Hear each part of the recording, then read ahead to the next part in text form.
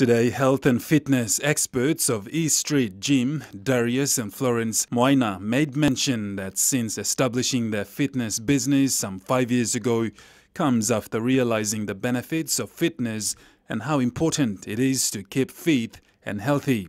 With high increase in obesity and lack of exercise amongst young people, many have come susceptible to lifestyle diseases that are affecting the health of many in the country. It's a huge thing to us with helping individuals, especially the individuals which don't have access to a gym.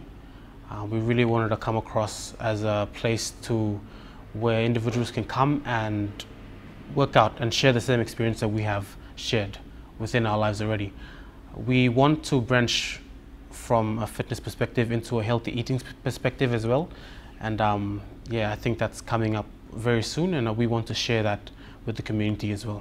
With lack of exercise and unhealthy dieting in mostly young people and those between the ages of 30 and 50, many have become immune to getting high blood pressure, heart attacks and diabetes due to high consumption of sugar.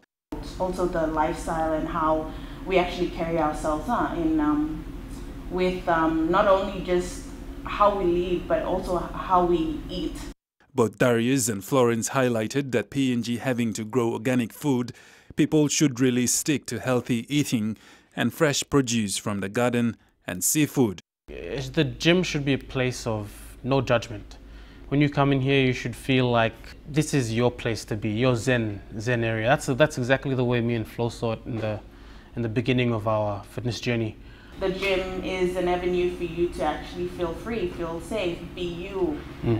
So that's why we actually created this space so that more women can also come to the gym. Both have stressed that people should start talking health and fitness seriously. Godwin Eki, TV1 News.